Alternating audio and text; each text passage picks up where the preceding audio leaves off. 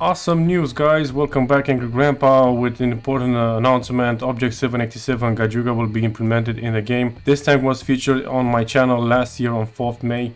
Really happy to see this tank to be implemented in the game. This time this one will be added as a tier 6 premium tank destroyer. It's not a bad placing, keeping in mind that it has a platform of a tier 4 to 7, but it's gonna be a tier 6 premium tank destroyer, and it's gonna be one that you will have to gather 100 blueprints in order to get this tank from the battle path Eclipse.